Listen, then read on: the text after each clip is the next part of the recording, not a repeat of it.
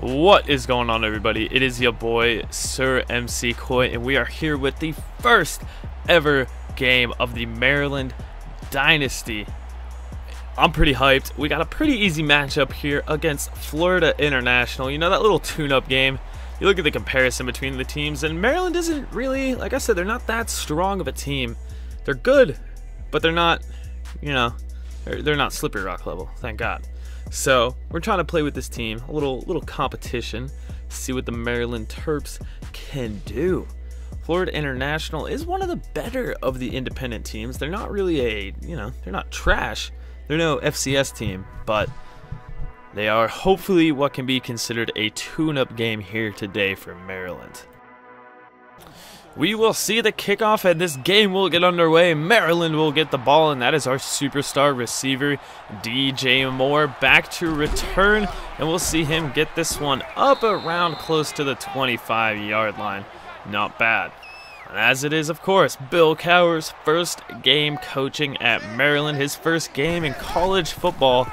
And we're going to see a toss out to sophomore running back Lorenzo Harrison, who will be receiving the start over senior Ty Johnson. On second down, Pigrom throwing, and there's DJ Moore breaking away from contact, but then is swallowed up by a swarm of Panthers. First down. They're sending Moore in motion on first down, and the throw will go to his way, but it'll be caught by the tight end Derek Hayward for a gain of 17. Motioning in vain, it's going to be triple option. Pigrom on the keep, tosses it out to Harrison, who makes a move forward and gets about 6. So far, so good on this opening drive for Maryland. Handoff again. Now this is Ty Johnson, and Johnson will pick up 6 yards. Just because he's not our starter doesn't mean we won't be using him. He just doesn't have a lot of speed that I like to see in a 3-down back. And on 3rd and 9, Pigrom escapes, and he's going to take off, weaving his way, and will be brought down just inches shy of a first down. So Maryland keeps the offense out, and the handoff goes to Hayward, who does play fullback sometimes too, and that's good enough for a first down. No, 1st and 10 inside the 20-yard line. Pigrom throwing outside. It's DJ Moore to the 5-yard line. A lot of comparisons with DJ Moore. His pro comparison would be Antonio Brown. That's a good one if you ask me, as Lorenzo Harrison walks in 5 yards untouched, and Maryland will kick off the scoring here. 6-0 Maryland as we take the lead here in the first quarter, and now we will see what Florida International has. McGo is the quarterback, and he can run, just like Pigrom as he picks up 3. 3rd down and 6. McGo again passing. There's Stanley Thomas Oliver. That's a mouthful. He picks up 4 yards. He will be shy of the first down, and Maryland will get the ball back. Good 3 and out from the Maryland defense as we go handoff Lorenzo Harrison on first down, and he picks up 5. Good way to start. 2nd down and 5, Pigrom. It's a pass, hit as he throws, and he uncorks a deep one, and it's going to be intercepted by Florida International. Brown breaks away from contact and forced out of bounds at the 35-yard line. Kind of taking a risk there. I'm kind of used to Madden where you can just chuck it up and your receiver may at least go for it. Not so much in NCAA as we see Alex Gardner getting outside, and he's got a big run across midfield, a gain of 16, his best on the day. 2nd and 10 for McGo, pressure incoming. He gets it out to the fullback Kraut, and there goes Kraut. He's got space up to the 30, 19 yards for the fullback. 1st and 10, Kraut in motion. Jones is in the backfield, and they'll go handoff to Jones, and he does not have a lot of space. Tackle down after a gain of 1. 3rd down and 8 now for Florida International. McGo will go delayed handoff to Jones, and Jones has nowhere. Maybe 2 yards. 4th and 6, and the offense is staying out here. Interesting choice, as McGo will be sacked. Brought down for a loss, and that is Maryland ball. Great job there. They rushed 4, and, well, there's 3 there to get them. So Miami takes over. 1st down. Pigrom senses the pressure but gets the pass off, and it's complete to DJ Moore. How does he make that catch? 32 yards and a 1st down. Maryland's moving. On 2nd down, we'll see Pigrom go into the air, tries to escape, and he is sacked. A big sack by a man named Newton Salisbury. That's quite the name. 3rd and 18. Pigrom again looking to escape, and he's going to take off. He's going to have a 1st down. No! we had a little issue where I tried to slide and I accidentally ran backwards, so it's 4th and inches. You know the offense is staying out here. As we enter the second quarter, Lorenzo Harrison picks up 3 and a first down on 4th. Nice job there as it's 1st and 10 again near the 20-yard line. Pigram throws left. There's Jacobs who takes a big hit, holds on, and it's 1st and goal. Vay motions into the backfield. We're going to see an option. Pigram keeps, tosses it out to Vay, and Vay is going to be in. Jaquil Vay with the wide receiver run in off the triple option, and Maryland is up 14-0 early here in the second quarter. FIU takes over as McGo will toss it out of bounds very quickly. He sensed the pressure and just got rid of it. 3rd down and 15 now upcoming for Florida International. It's McGo throwing. All the time in the world as he unloads deep into lots of pressure. It's almost caught. McKever nearly came down with it, but it falls harmlessly to the ground. Maryland ball as they take over near midfield as Harrison will get a nice run here to start the drive. Gain of 8. 2nd down and 2. We'll see Pigram throwing here on the play action, dropping back, and he's going to take a big sack, a loss of 12 for Maryland. 3rd down and 14. Pigram again back to pass, and the pressure gets there almost immediately. Maryland was threatening there, but ends up punting. So here we'll see Florida International again, a lob throw, and that is somehow caught by Darius Scott. That's a nice run. What a catch. On 2nd down now with 5 minutes left to go in the half, McGo throws out to the running back Gardner, who slips away from first contact but doesn't have much to go after that. It'll be 3rd and 4. Again passing, and McGo doesn't stand a chance. Sacked to the ground by Shane Cockrell, the outside linebacker, and it's Maryland ball. Play action. Pressure incoming as Pigram will roll out, and he's going to escape it. Taken off for a 1st down and more, and he steps out of bounds after picking up 18. 1st down and 10. They're going to go toss out for Harrison, and that is going to be a big loss of 5. The defense wasn't even remotely fooled. So that'll bring up a 2nd and 15 as Pigram throws, threads a needle to Harrison, who picks up a 1st down and more. A gain of 24 through the air for Harrison. Good job after the catch. We'll see a rollout for Pigram. 1st and 10. Looking downfield, and it's complete to Turner. Big gain of 18 yards, and they move the chains. Option now, it's a keeper for Pigram, and he is brought down after a gain of 6. Not bad. 3rd and 7 upcoming. Can they keep this drive going? Outside for Moore, who makes a move, and DJ Moore is into the end zone. That is a Maryland touchdown as they extend this lead to 21-0. Maryland is dominating here in the first half as expected. Beautiful. 2 minutes left to go in the half. Let's see if Florida International can get something going as there's a big play to McKever, who breaks away from first contact. That'll be good for 36 yards, the tight end's first catch of the day. McGo passing over the middle, and again it's McKever who holds on to that one. That is impressive. 1st down. Again to the air, lobbing downfield. This time it's Thomas Oliver, and he's going to take a face mask as he goes down, so a free few yards. 1st and goal. He'll go toss out for Gardner, and he has nowhere to go. Brought down for a loss. 3rd and goal. Handoff to Gardner. This time he gets to the outside, and Florida International will get some points here before the half, drawing this one to a 14-point gain. And that will be our score as we head into halftime. Maryland was looking really good there. Florida International able to get some points on that last drive. We'll see in the second half. Welcome back to the second half of this game where Maryland is up 21-7, looking to add to their lead as we go into the second half. Everything was going well for Maryland. The offense looked good. They allowed a little bit of pressure. The defense was shut down, save for that last drive of the second half, which could be a little bit of momentum builder for Florida International, who does get the ball back in the second half. So a big defensive stop on the first drive is key for Maryland in order to continue to control the tempo of this game. You allow a touchdown here, and all of a sudden there's a shift in momentum. You do see Maryland dominating in all possible categories of stats, except for, of course, turnovers, which was that lone one in the first quarter by Pigram, just lobbing one up into single coverage. So here we go. Florida International gets the ball. We are into the second half of this game, and we'll see McGo throwing on first down over the middle for his wide receiver Owens.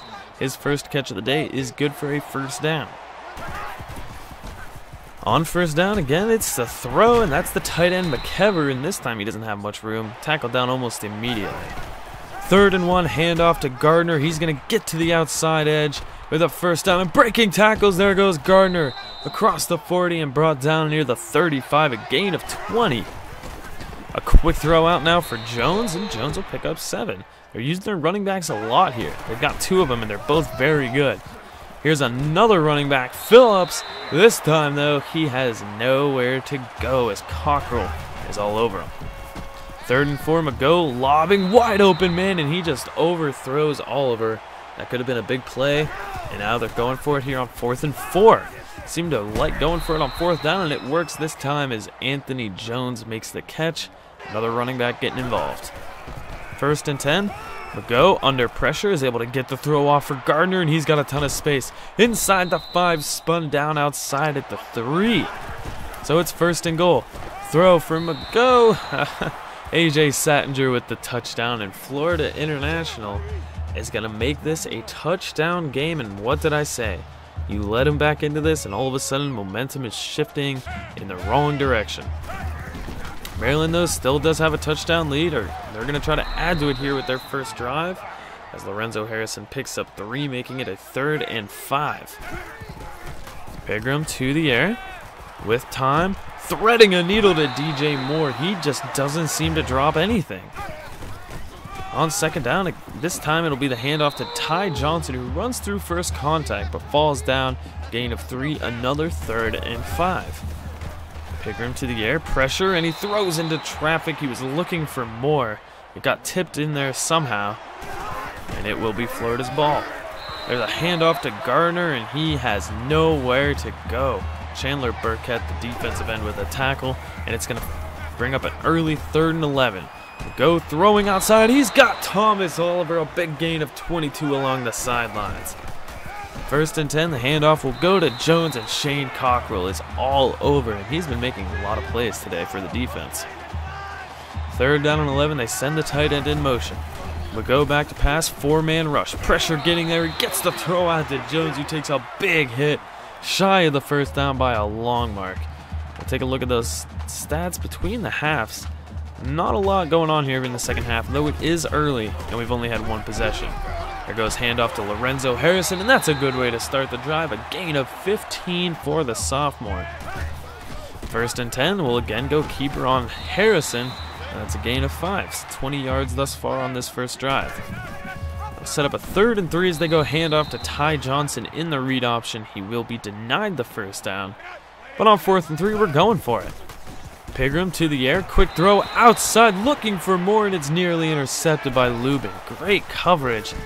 Florida International now takes over with excellent field position as McGo takes over. It was a screen that was well covered, but he's able to run for 4. To the air, quick pressure, well picked up, and there's Pharaoh McKever again, 13 yards along the outside.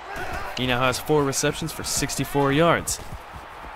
Maryland's done a really good job at picking up pressure, but it's the secondary blockers for Maryland who are doing an even better job of picking it up and allowing for McGo to pick up runs like that of 22.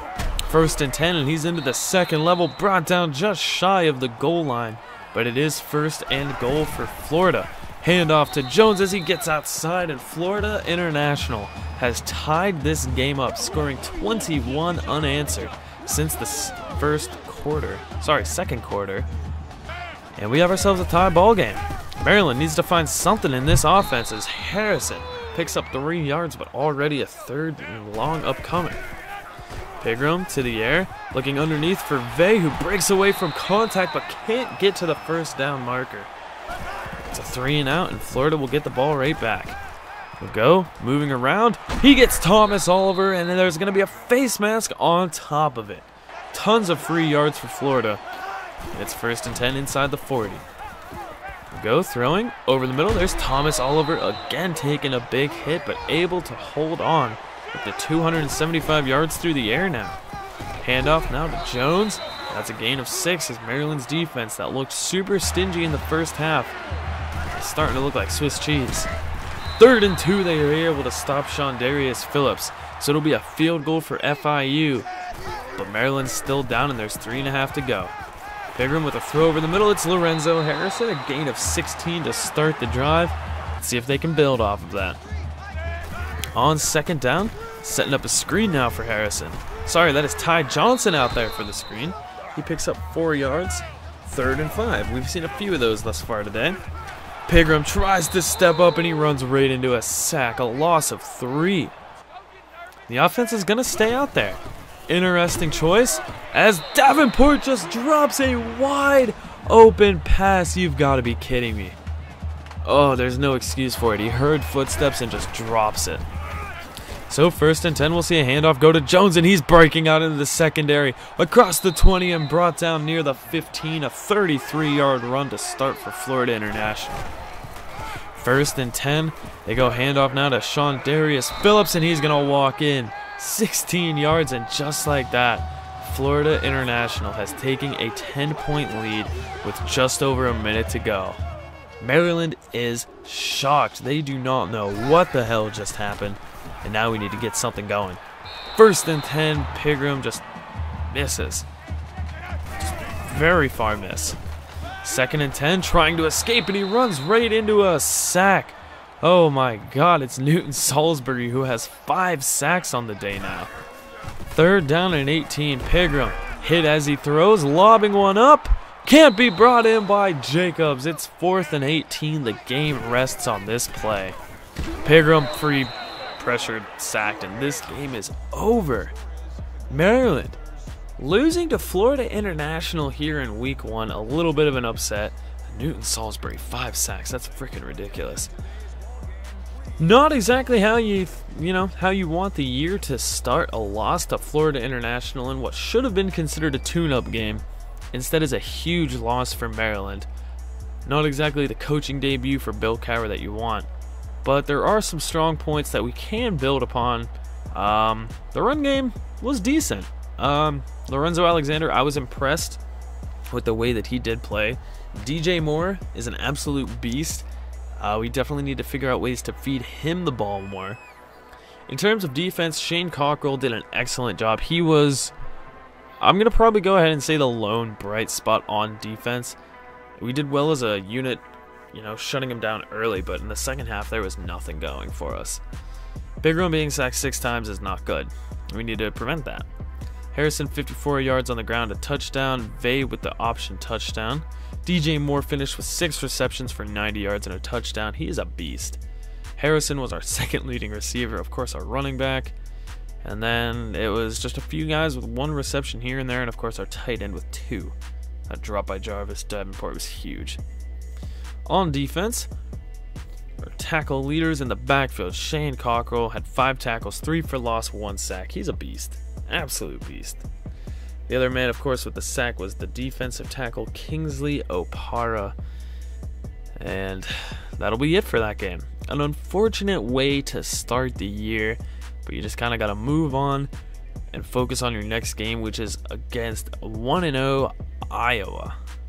This should be a good one as we are already getting Big Ten Conference play underway. Just because Maryland's 0-1 doesn't mean they can't start 1-0 in conference, which is obviously going to be the goal here. Taking a look at Iowa, they do bring a very good offense to the field. We're going to have to figure out a way to stop that.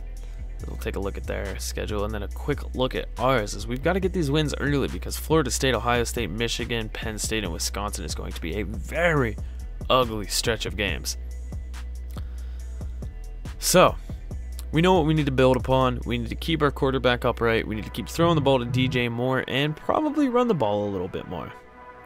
Otherwise, we just got to let it play out and see how well this Maryland team really is. Thank you guys so much for watching. Like the video if you haven't already. Subscribe if you're new. Leave a comment about what you think this team's strengths and weaknesses are.